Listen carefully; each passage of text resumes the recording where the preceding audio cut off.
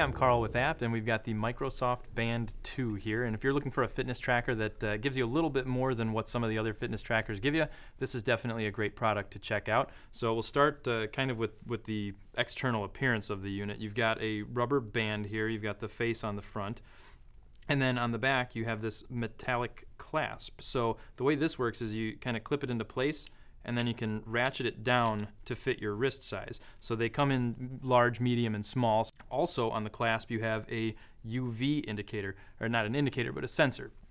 So if it's really sunny outside, there's a lot of UV rays coming down, this is going to detect that and let you know that you should be wearing sunscreen. So that's a great thing, keeps your skin healthy, keeps you healthy. That's Microsoft looking out for you, which I think is a really cool thing.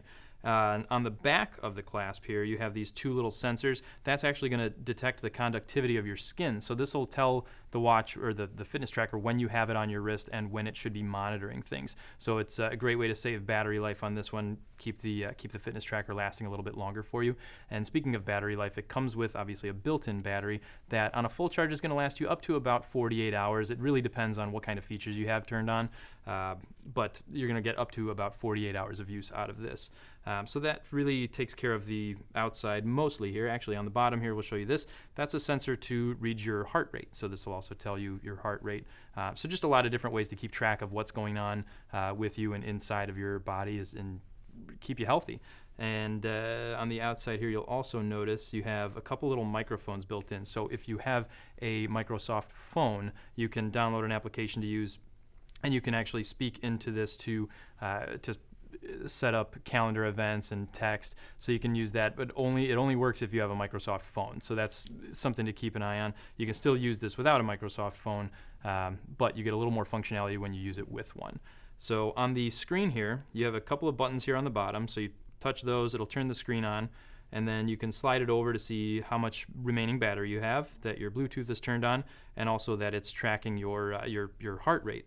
And then if you slide over the other way, it'll give you a bunch of different indicators here. It'll tell you whether you've gotten a text, whether you have emails waiting, if you've missed a phone call. If you get a phone call while you're wearing this, it'll actually, as long as you have the caller ID saved in your phone, it'll tell you who's calling you as well.